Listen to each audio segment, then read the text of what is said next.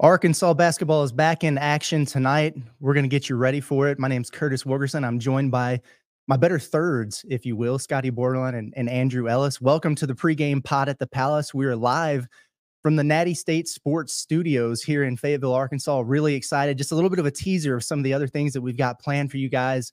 But right now, we're going to talk about this basketball game that's coming up tonight against Texas A&M. Man, Arkansas is struggling. I think that's probably fair to say. They're 9-7 overall. They're 0-3 in SEC play. All three of those losses have come by double digits, fellas. It's been rough on them. Texas A&M, they're coming to town 8 o'clock tonight at Bud Walton Arena. It's on SEC Network. The Aggies have underperformed a little bit too. I mean, they're only 10-6 on the year. They had really high expectations like Arkansas. They look like they might have figured some things out over the weekend. We watched this Kentucky game together. They won that one in overtime. Boy, we'll see how it goes. Honestly, Buzz Williams has been a really difficult matchup for Eric Musselman. I felt like in the past, right? And I feel like Muss gets a little angry at us when we ask him about that, but he's 4-5 against Buzz. The interesting thing about it, right, is both teams have held serve at home. You know, A&M hasn't won in Fayetteville during that time.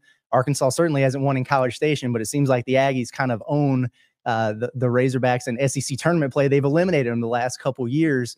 I want to take you guys real quick back to last year before we get into this preview.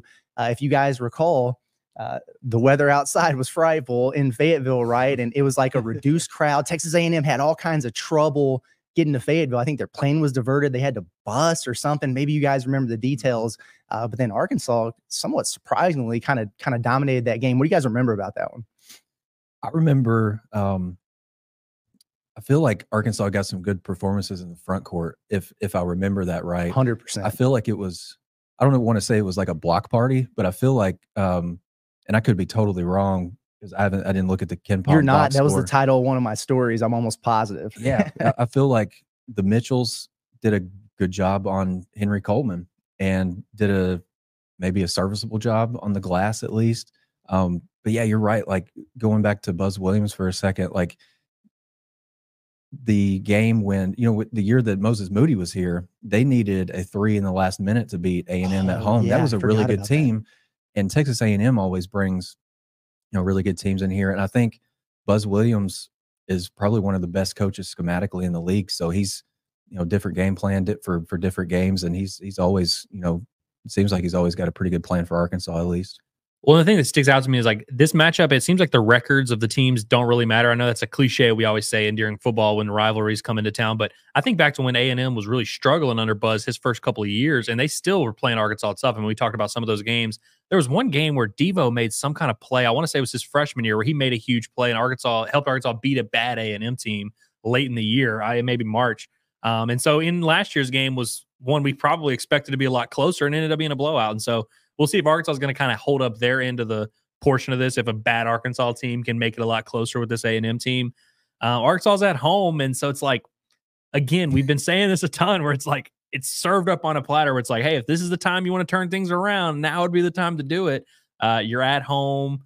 The weather is crazy, and so A&M's probably not too psyched about coming in here. They're also coming off of a huge win, yes, which I think is something that's important to talk about. I mean, if A&M loses Saturday, which they played Kentucky at home, there's no shame in losing to Kentucky, but if they lose that game, they're 0-3 in SEC play. This turns into a game where it's like both of these teams kind of have to win. So they're coming in here wounded too. And so I'm wondering if A&M kind of took a little bit of an exhale, and so maybe Arkansas's catching them at the right time. I don't know. We'll see. I would like to think that at home in Bud Walton Arena in the middle of a snowstorm right after they just beat Kentucky, that has to be the best time to play a team. And so we'll see if it turns out that way. But I think we'll talk about it a little bit. But I think for me, it just comes down to what version of this Arkansas team we're going to see. And so your guess is as good as ours. We're going to just throw stuff at a wall and hope we can find out, because that's what it is with this team. We just know we have no idea what's going to show up. And really with both teams in this matchup, this rivalry has been kind of fun because both coaches are so high level.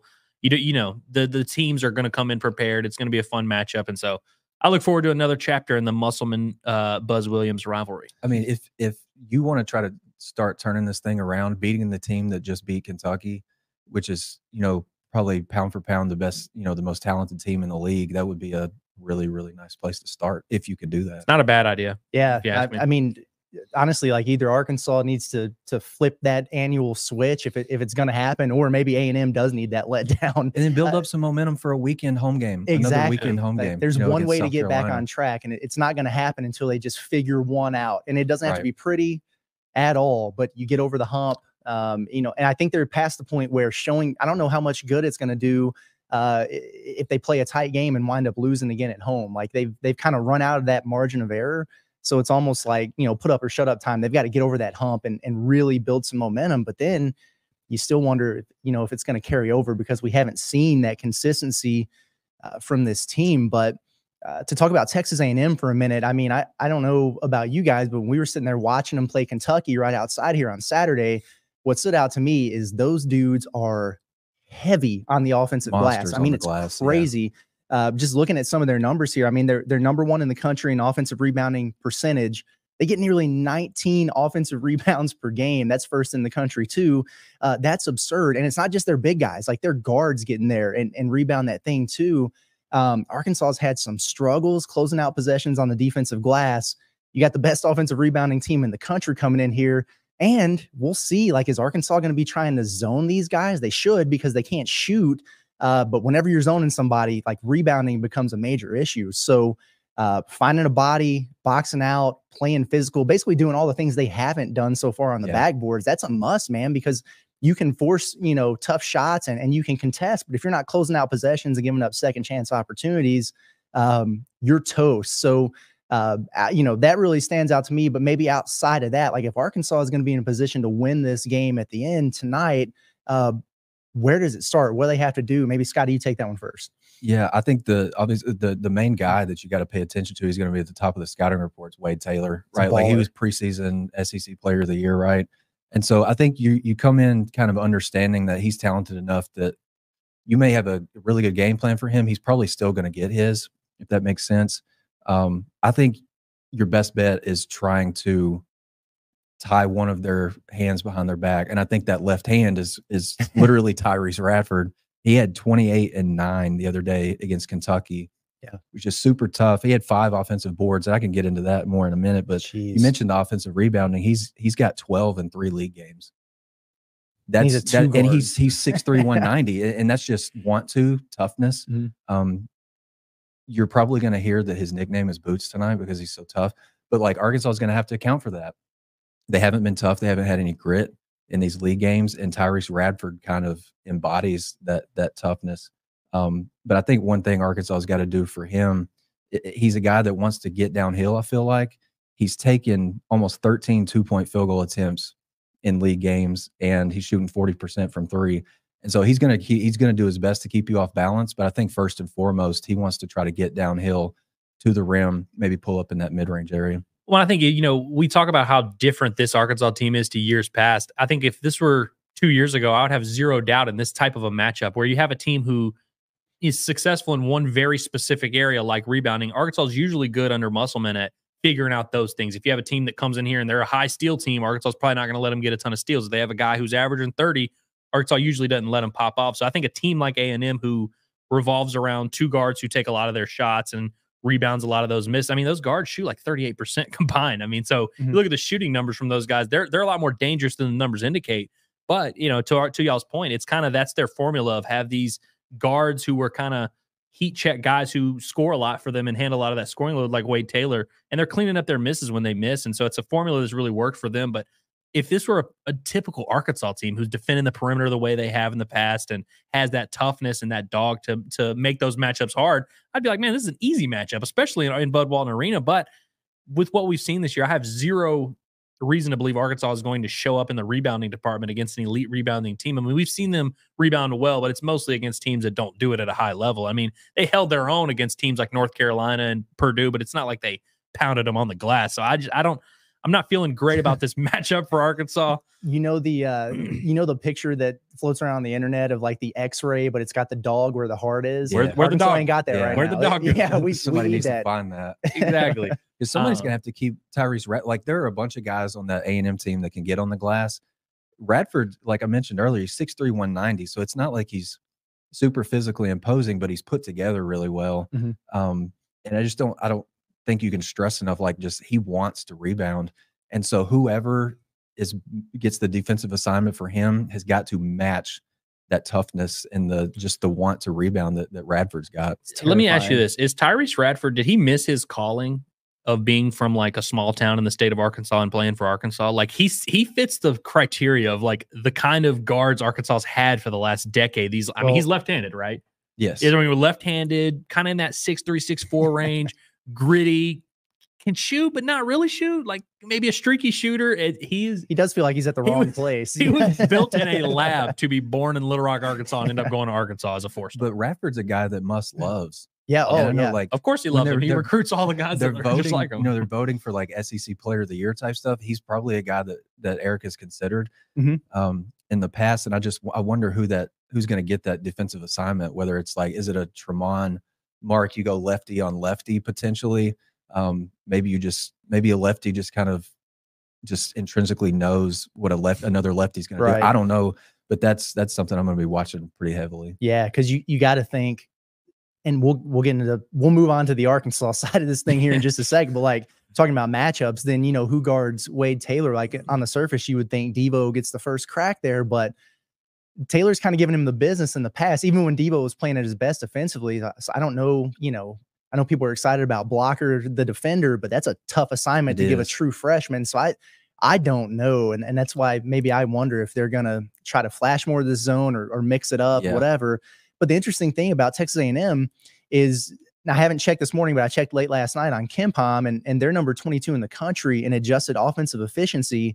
But it's almost fool's gold because a lot of that is because they're so good on the offensive glass. They can't shoot it a lick. I mean, they're shooting 27%. 350 in 3-point shooting. Yeah, they're 27% from three. I think they're like 331st or something in effective field goal percentage. Like, there's a lot of misses for them to clean up. So if you're Arkansas, like, you're going to have the opportunity to close out possessions. You just got to go do it.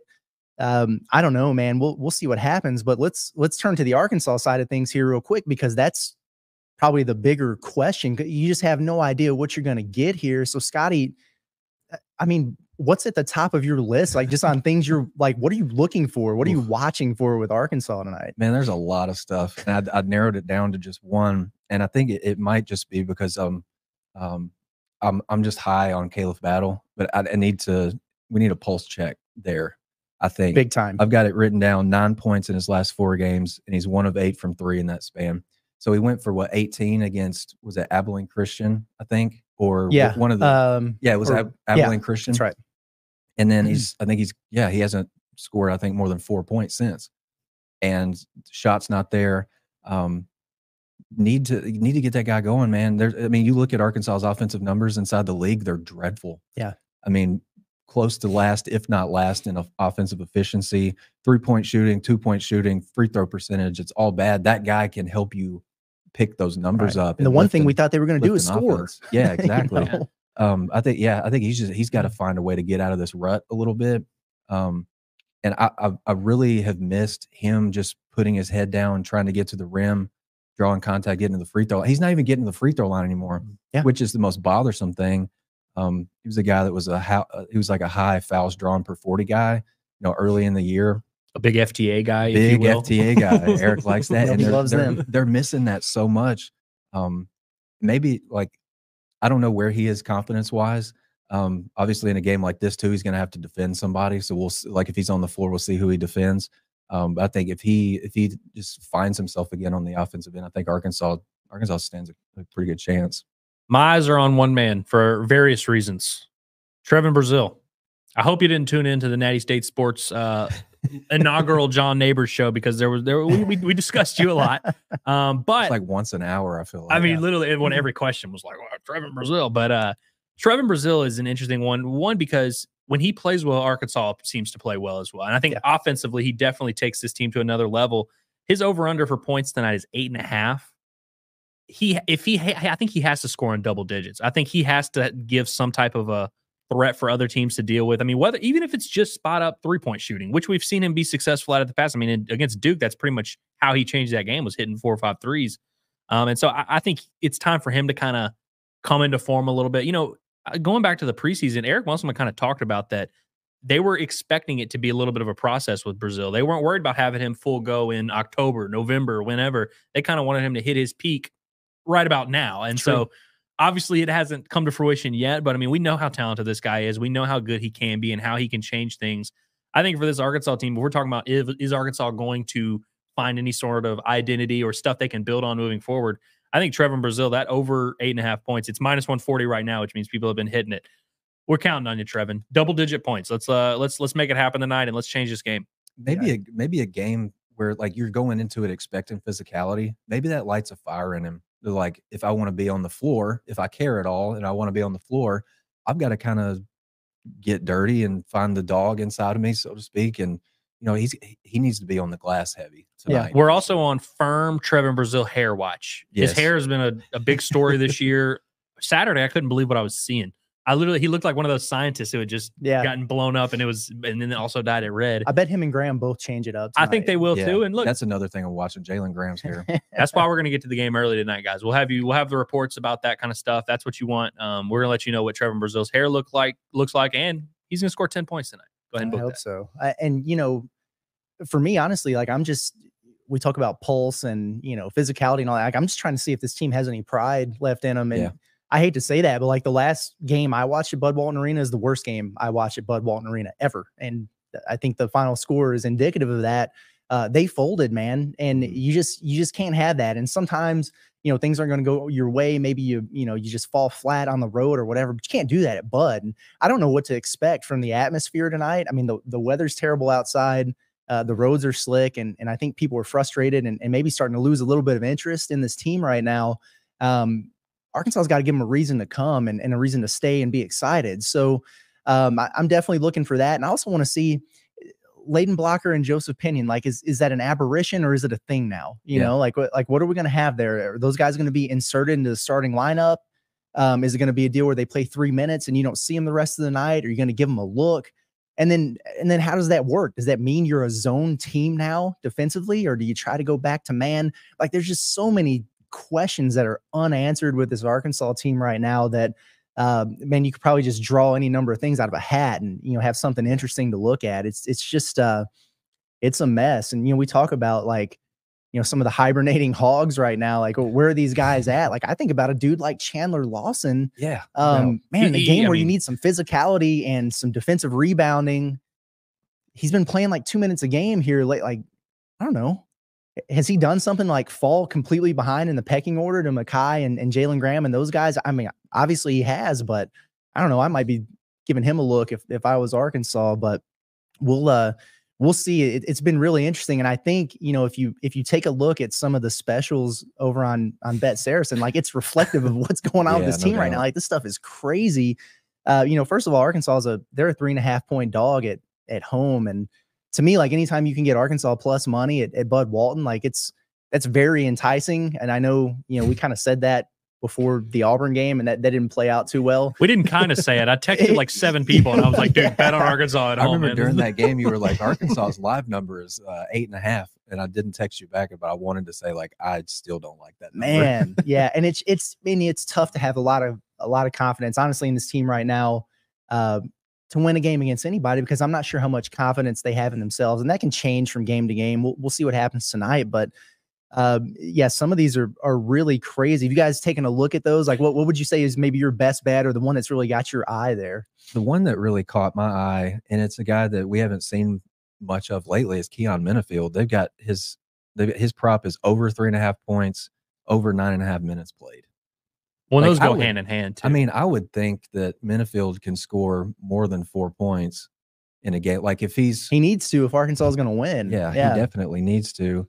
And maybe, there were stretches in that Auburn game, especially when they were in it, when he was like making the offense go, or he was, finding guys, he was finding TB in transition.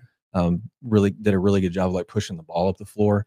I think, and going to pace for a second, what you're getting with A&M in terms of pace. Arkansas probably doesn't want to play in the mud with them, if I had to guess. Minifield's the pace changer, right? That's a great point. He's the only guy capable of changing pace, apparently. That's a great point. If he can get a couple transition buckets, you're right there. Now you just need him to stay on the floor for a few minutes. You know what I'm saying? So I like that prop a lot. Well, and speaking of guys, I mean, we talked about how Saracen, they're basically we don't know who's going to play. So it's tough to even project totals of points and stuff like that. It's like, who's going to play? The one guy that didn't play a ton against Florida that I'm pretty confident will play is Devontae Devo Davis. Our guy, it's been quite the journey with Devo. I mean, it could not have more ups and could not have more downs. It has been quite the journey with Devo Davis. He's due for But he's our guy. I love Devo. I'll always be a huge Devo supporter. Over 3.5 points, over 0.5 assists. And doesn't have the minutes on there, but basically he just has to play for 15 minutes and just be there. He didn't score the other day against Florida. I think this is the kind of game that, you know, Devo knows he has to show up. I mean, everybody should know they kind of have to show up, but I just count on Devo to play 25 minutes because he seems to be the one guy Eric Musselman doesn't fluctuate with when he plays him and how he, you know, deploys him. So I expect Devo to be on the floor, and he doesn't even have to be that good. Just score a couple buckets, accidentally dish out 1 assist. We can make it happen. Let's do it. It's at plus odds also, plus 125. All these guys he could are be plus below odds. average and get to that. And that's what's crazy to me. And that's why Exactly. when I look at these, I look at Caleb Battle, and it's like, you know, the Monstars didn't come and take away his basketball talents. Like it's over 1.5 points and 2.5 rebounds at plus 230. I mean, that Battle has shown in the past that he's a good willing to get in there and get a little dirty on the glass. And you know, it's an emphasis. And, you know, in a game like this, I mean, come on. That's another one where if he plays 15 minutes, he probably is gonna have enough or have a chance to hit that one. But watch him have 23 points and 2 rebounds. Exactly. Well, let's wrap this thing up, fellas. So real quick, let's just go rapid fire here around the table. What is gonna happen tonight? Is Arkansas gonna win? Are they gonna cover? Like what are we looking at? What are we expecting? Scotty, what do you got? I think Texas A&M wins and covers, but I think it could be one of those deals where Arkansas hangs in the game. And somebody's going to cold takes expose this probably. I feel like it'll be close, and then maybe A&M covers due to free throws or, you know, something along those lines. This is going to be an ugly game. And I think everyone, you know, A&M played so well against Kentucky, and we watched that game together, and we were like, man, just looking at those two teams, it looks like a completely different level than Arkansas. I've been super optimistic. I mean, I've you know, been picking Arkansas to win all these games. I picked them to beat Auburn at home 2 weeks ago. They're going to eventually win a game. I think this is a game. It's going to be ugly. It's going to be a snow game where I don't think either team's going to play well. I think this is the type of game where Arkansas kind of has to win. That desperation is going to come out a little bit. I see Arkansas winning like a 64-61 type of thing, where it's just both teams are like 3 for 17 from 3, just ugly. We'll see if Arkansas is able to. Maybe the glasses. If Arkansas can just stay relative in that rebounding department, because you know, in a game like that, that's going to be low scoring that I'm projecting, you can't get out rebounded by 12. You know, in a game like that, the possessions come down like that. But you know, this is an A&M team that loves to lay eggs. I mean, you know, it's not, they played so well Saturday, but given what they've done this year, and really even in years past, it's like they are not consistent throughout the year. I mean, we're talking about a team that lost by 15 at home to LSU less than 2 weeks ago. Now I know Arkansas lost by 170 at home to Arkansas or to Auburn that same day. But, I mean, it's not like this A&M team is some juggernaut that Arkansas is going to have to climb this. I think that these two teams are a lot closer than their seasons to this point indicate, obviously. And so, you know, do I think it's going to be some resounding moment where Arkansas comes through and, like, turns their season around? No. But I think they're going to win an ugly game, and I think it's going to be a decent place to start. And we'll see how they come out this Saturday. If you're Arkansas, like, you're way past the point of, like, caring how it looks now. Like you've got to get if you have to win games by a junior high score, then you have to do it. That's when this program is at its best over the years, is when they're winning those dirty games. Those ones they have to really scratch and claw for. That's really kind of that's where that identity is formed. Yeah. Here's the thing, fellas. My pessimism comes with I don't think Arkansas cares how it looks right now, and that's one of the biggest problems, right?